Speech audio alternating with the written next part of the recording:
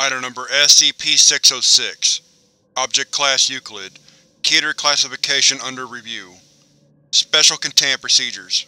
SCP-606 is currently housed of its own will in an unfurnished 20m by 25m by 8m cell at Site, the entrance to which is sealed by two 25cm steel blast doors on either side of an airlock. No personnel are to enter SCP-606 containment cell except under controlled testing circumstances or with authorization from a staff member of Level 4 clearance or higher. Standard positive action defenses, explosive, chemical, biological, and mimetic, are to be in place at all times, according to standard operating procedure. Due to SCP-606's non-corporeal nature, no reliable security measures in case of a containment breach have been developed at this time. In the event of such a breach, all personnel should refer to Plan A-6. Through use of a mobile remotely operated device, SCP-606 is to be provided with an ordinary USB flash storage device containing no less than 2 MB of data every 12 hours.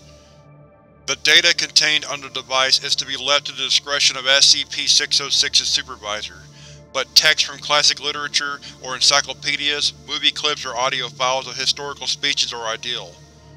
In an emergency situation, this may be substituted with data in any form, such as print, compact disc, or videotapes. A careful record of all data provided to SCP-606 must be kept. SCP-606 should not be given repeated information except in an emergency situation. No material pertaining to the Foundation or other anomalous objects should be provided to SCP-606 under any circumstances. Description: SCP-606 appears as a spherical mass of light of variable size and intensity.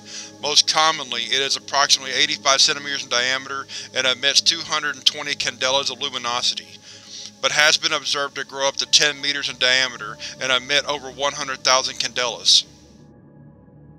SCP-606 has also been observed to shrink to 4 cm in diameter, emitting less than 0.5 candela. Despite its ability to emit large amounts of light, SCP-606 emits no heat. It does not appear to be composed of any form of matter, and is able to pass through material barriers effortlessly. It is presently theorized that SCP-606 is an entity composed purely of knowledge or information, and information obtained from SCP-606 itself appears to corroborate this.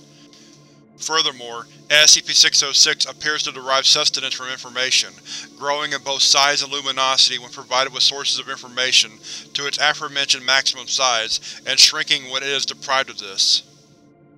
It is capable of feeding off a large number of different sources, including digital devices, books, magnetic tape, and living beings, which simply involves SCP-606 surrounding the object.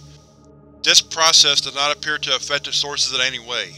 Digital media stored on flash drive is used in the maintenance of SCP-606, so the specific details as well as approximate size of all information provided to SCP-606 may be easily recorded. The specifications for SCP-606's maintenance listed above have been formulated through both discussion with SCP-606 and prolonged observation. SCP-606 appears to hold a preference for classic literature, for example, and the given amount has been observed to keep SCP-606 at its normal size and luminosity.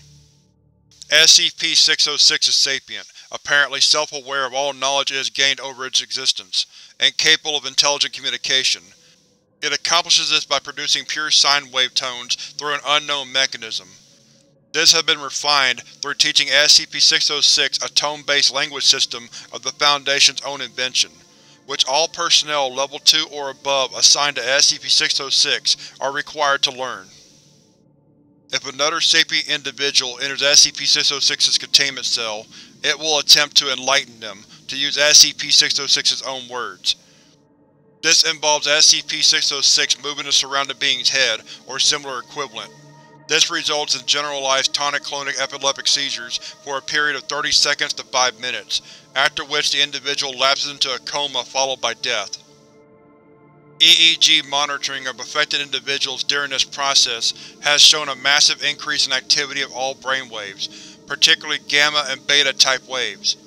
It is presently theorized that this is the result of SCP-606 attempting to transfer all the information it has gathered to the individual's brain through an unknown process, despite the normal human brain being unable to sustain the stress of such a procedure. Results of interviews with SCP-606 have been mixed. Although it has previously deigned to answer some basic questions about itself and its history, any more in-depth questioning or questioning on the topics it possesses knowledge of inevitably results in a request by SCP-606 to enlighten the interviewer, and a refusal to answer further questions. Requests made to SCP-606 to refrain from attempting to enlighten without permission have been partially complied with. SCP-606 no longer tries to enlighten every individual it comes into contact with, but it has still sporadically tried to perform the process without prompting. For this reason, access to SCP-606's cell is restricted. SCP-606 was discovered by the Foundation on June 11, in France, after a rash of missing person reports was brought to the Foundation's attention. Personnel subsequently managed to lure SCP-606 into a transport vehicle and transfer it to its current facility by offering it D-Class personnel to enlighten.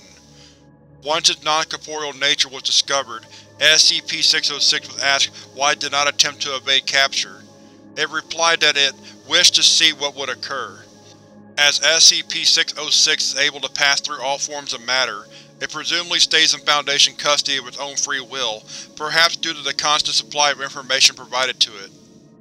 Addendum 606-1 Complex communication with SCP-606 was made possible on February 4, 2000 when doctors and completed their work on the aforementioned tone-based language.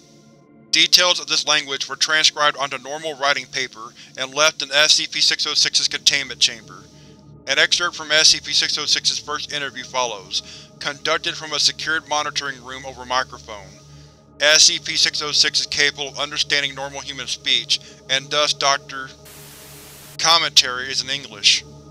Document number 606-1. Begin log.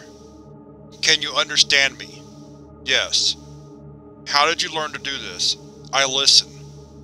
Could you tell us what you are? I am the teacher. Could you be more specific? I am the teacher. I am a purveyor of knowledge. Enter this chamber and I shall enlighten you. I do not wish to do that at the moment. May I ask you some more questions? I provide answers. So, how old are you? I am as old as is necessary. Could you explain what you mean by that? These sounds you have taught me are limited. I may only enlighten you directly. How do you enlighten people? I teach them. Are you aware this causes your students to die? I do not call it death. It is the consequence of being inadequate. What do you teach? I teach all that I have learned. Do you know who I am? You are that which calls itself a human. Your fellows refer to you as Doctor. Do you know what a doctor is? It is your word for one who has been taught and teaches, in your own fashion at least. Can you teach me through talking to me? I wish to enlighten you. If you do not wish to be enlightened, I have no use for you. End log. At this point, SCP-606 halted the interview, and refused to answer further questions for some days from Dr. Subsequent interviews have gained little more information of significance on SCP-606 or the subject it claims to know about. Addendum 606-2 After reviewing the reports on 606, in particular Experiment 606-, I'm becoming increasingly suspicious that the deaths of its students are not accidental. The possibility that it has some malevolent purpose completely independent of its teaching cannot be discounted. Yes, everybody says that it's just trying to teach people, but all we know is that it causes them to keel over and die. No solid evidence for it actually being what we think it is have been uncovered. We don't even have any way of stopping this damn thing.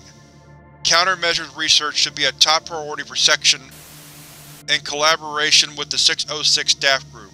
A Keter upgrade must be taken into consideration. Dr. Major.